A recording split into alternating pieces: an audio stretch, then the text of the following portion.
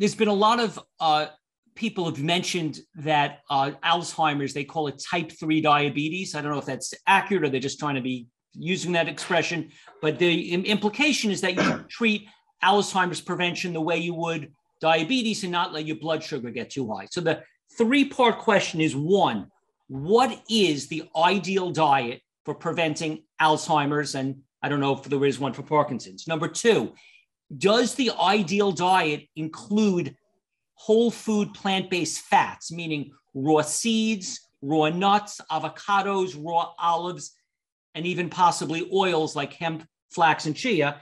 And then part three is, where does fruit fit into this? They got a whole bunch of whole food plant-based people saying fruit is great. And then you have Brian Clement and Hippocrates saying, look, I've been looking at blood under the microscope for 20 years, and fruit is feeding yeast, mold, fungus, and cancers. And therefore, if you're fighting diabetes or Alzheimer's, you don't want sugar, which means you don't want fruit.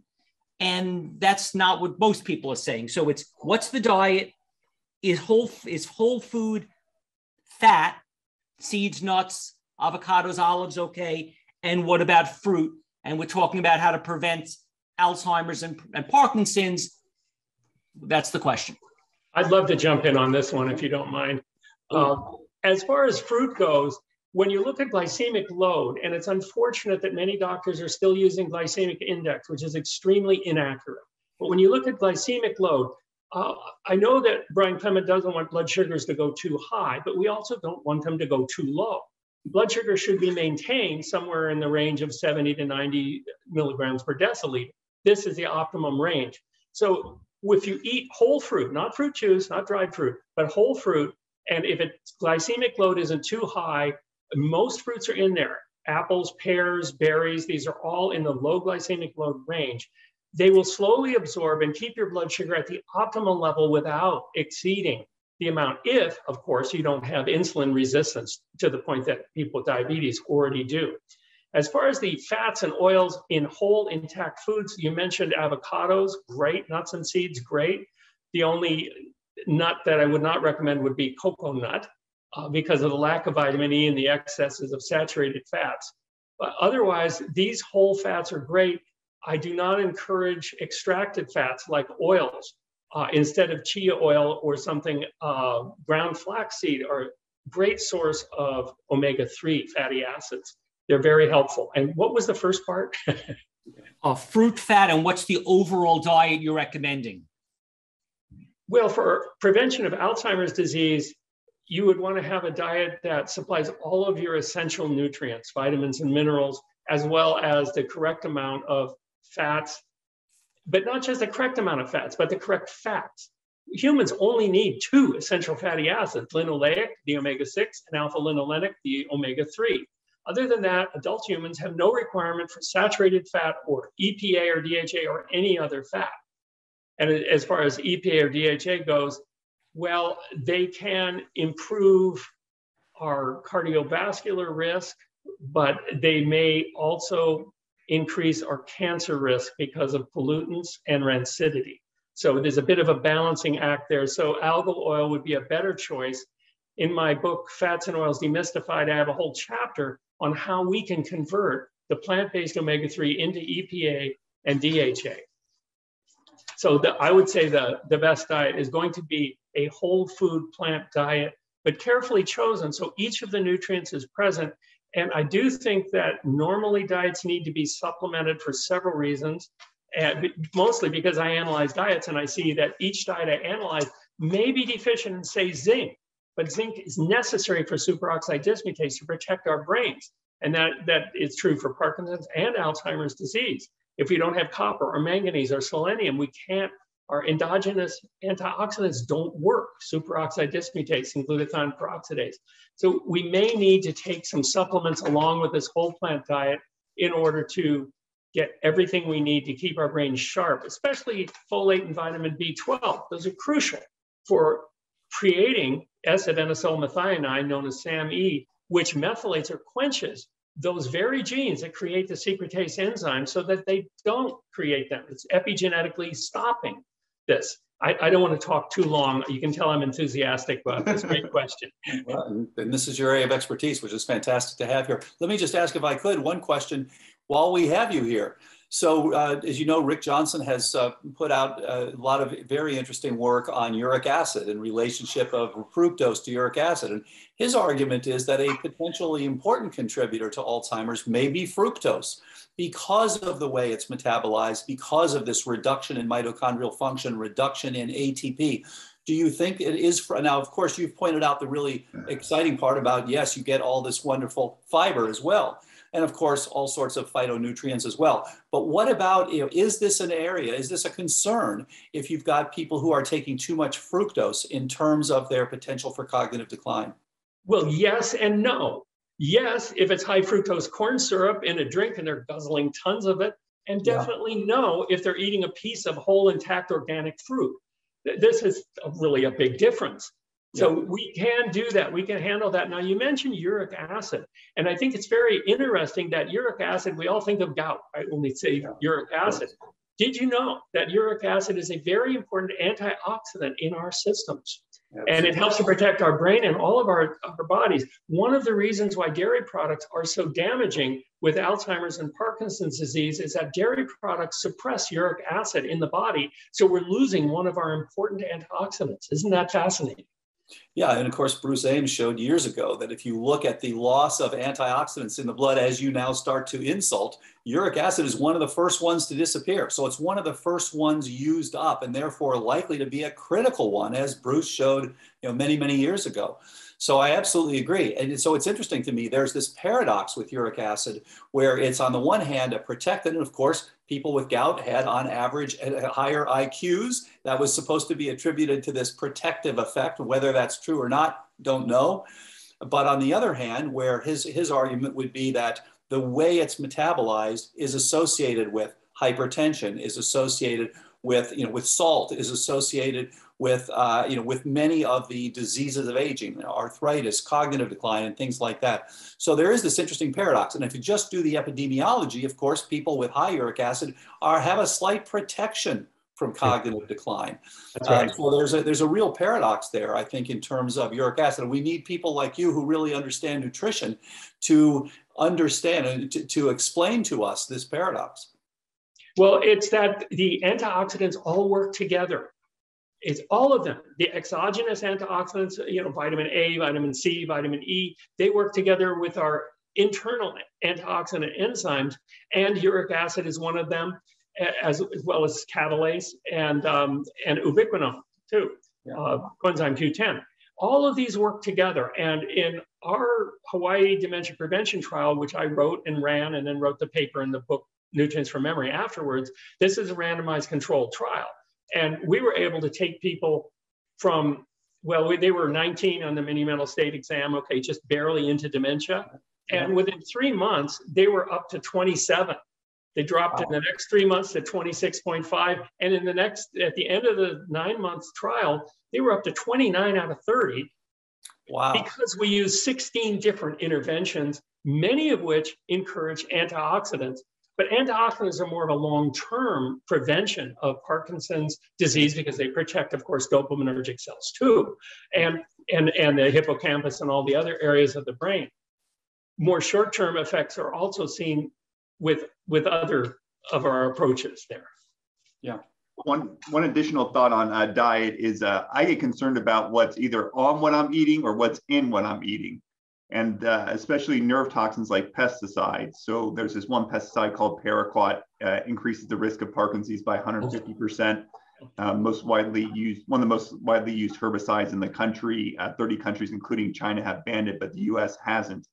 It's used on corn, it's used on grapes, it's used on other foods that we eat. Another pesticide called chlorpyrifos, EPA finally banned it last year, but widely used on Washington state apples. A study done in France looked at all the French wines that were produced, and every single bottle of French wine that they tested, basically the Consumer Reports of France, found detectable levels of pesticides in every single one of them. Now they were still low, but it's still a little bit concerning that even the organic wines had detectable levels of pesticides found in them. And then, you know, some of these pesticides get concentrated throughout the food chain. Many of them are food chain, many are fat soluble, so that when you drink fatty substances, that they can have pesticides in them. And, you know, as you know, most people know the brain is very fatty. So that these fat soluble pesticides could be making our way into the brain. And indeed, studies have found remnants of these pesticides in the brains of people with Parkinson's disease. So wash your fruits and vegetables and buy organic, and tell your congressman to sign Senator Cory Booker's bill that would ban paraquat. I wish that it were enough to buy organic and wash your vegetables, but it's not. Because as you know, the persistent organic pollutants, the organochlorines, the polychlorinated biphenyls, the polybrominated diphenyl ethers, DDT and its breakdown product DDE, these are all lipophilic, fat-loving, and they are bioaccumulated, as you just mentioned, in the food chain. And they are bioaccumulated. So if you get a grass-fed cow who's eating grass that has never been sprayed, organic, that grass has detectable levels of these in it, and the cow bioaccumulates them.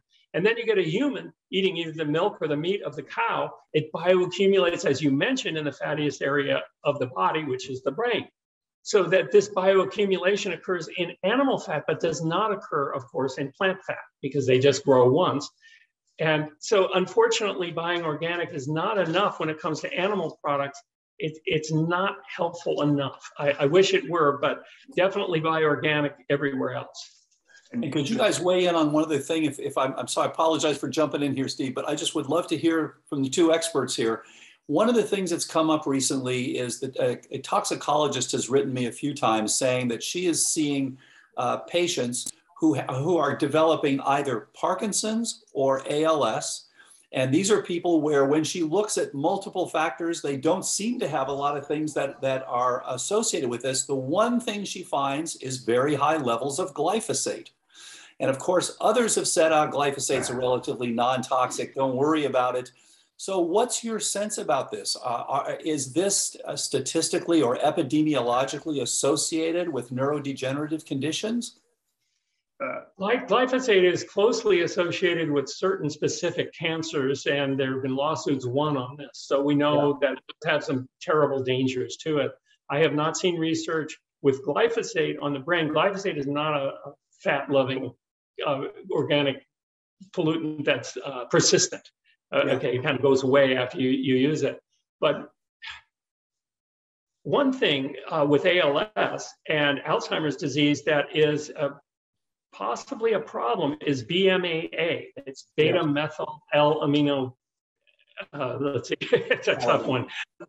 L-alanine, that's it. Beta-methyl amino L-alanine.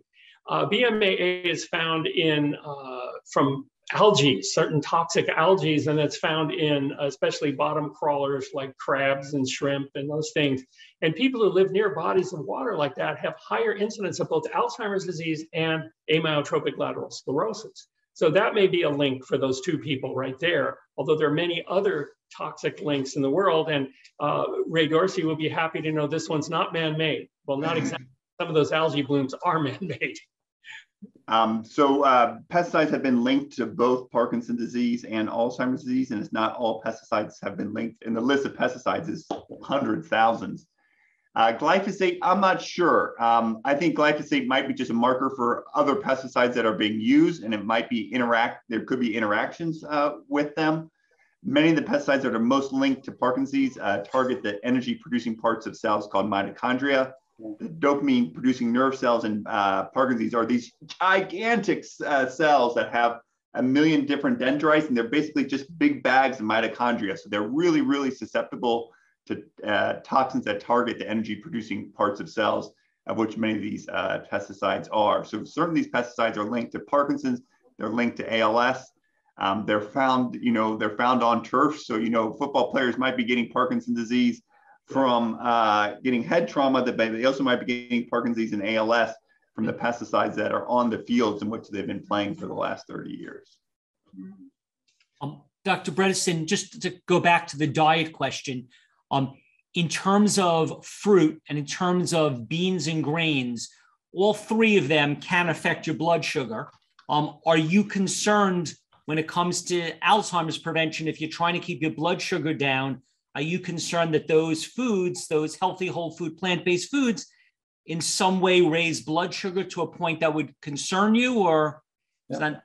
It's a great point. And we haven't really talked about CGM yet. We haven't talked about continuous glucose monitoring, which I think is turning out to be very, very helpful, because you can not only look at the spikes that people are getting when they're eating various things, like, they're eating healthy oatmeal, things like that. It's also showing that they're dropping into troughs. And we have people all the time who are finding out, oh my gosh, I woke up at 3 a.m. with a glucose of 45. So I do think that CGM is changing the way we think about this. And you're right, again, comes back to what Steve was saying earlier. You really have to kind of go person by person. This is a thing where it depends on who you are, what you're doing. Some people do very well with legumes and things, beans and things like that. Other people can have autoimmune related issues, as Dr. Stephen Gundry has reported. But again, for some people it's excellent, and it's part of a low meat or non-meat diet.